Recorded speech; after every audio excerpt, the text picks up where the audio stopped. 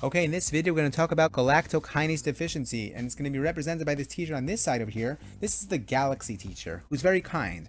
Galaxy kind for galactokinase. She's a very kind teacher, as opposed to the teacher on this side of the room, who's not kind, and she's going to represent classic galactosemia. So let's talk about galactokinase deficiency. Well, if you look at the board, what these teachers are teaching, they're teaching the equation of galactose metabolism. Let's take a look at that. Normally, galactose is converted to galactose 1-phosphate, which is then converted to glucose 1-phosphate, which can be brought to glycolysis or goniogenesis.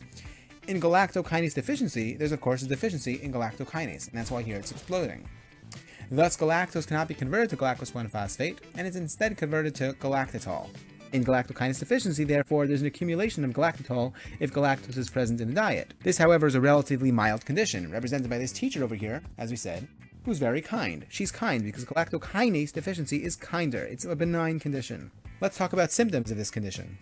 We know that there's this galaxy chip over here with toes. Galaxy toes for galactose, and it's coming out of her blood vessel over here. To help us remember that in this disease, galactose appears in the blood, known as galactosemia.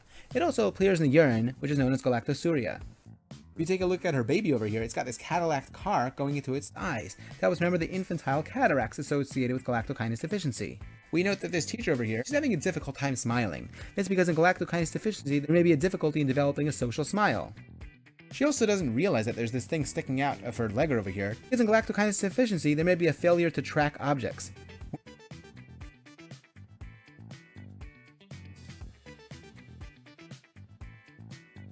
Okay, this is going to be our scene on classic galactosemia, represented by the teacher on this side of the room, whose name is Galactosemia. Galactosemia for galactosemia. Before we discuss classic galactosemia, let's review quickly galactose metabolism. And that's what these teachers here in space are teaching. Normally, galactose is converted to galactose 1-phosphate, which is then converted to glucose 1-phosphate through uridyl transferase. Glucose 1-phosphate can then be brought to glycolysis or glycogenesis. In classic galactosemia, there's an absence of galactose 1-phosphate uridyl transferase, and that's why here it's exploding.